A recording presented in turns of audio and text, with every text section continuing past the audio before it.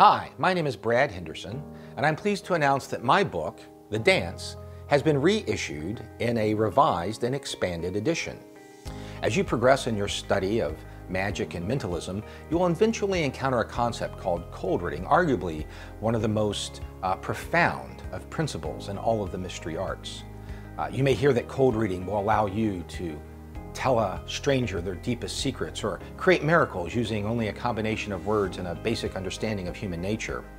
Unfortunately, when I tried many of the techniques that I learned from sometimes very expensive books on the subject, I was always disappointed.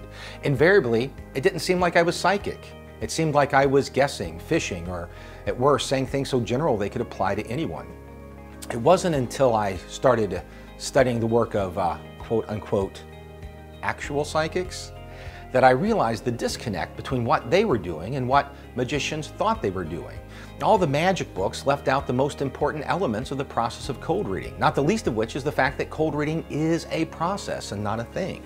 The Dance may be the first book on the subject to go beyond merely describing what cold reading is and instead focuses on why it works and how to use these techniques in the real world. Now, I should warn you, this is not a beginner's book.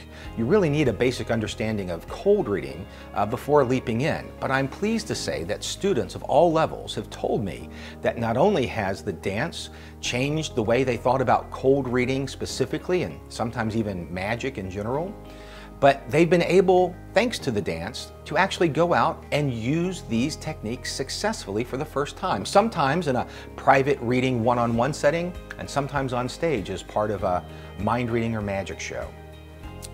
I'm honored that The Dance has been called one of the 2 most important books ever written on cold reading, and now I'm excited to share my latest thoughts on the topic with you. I hope you enjoy The Dance.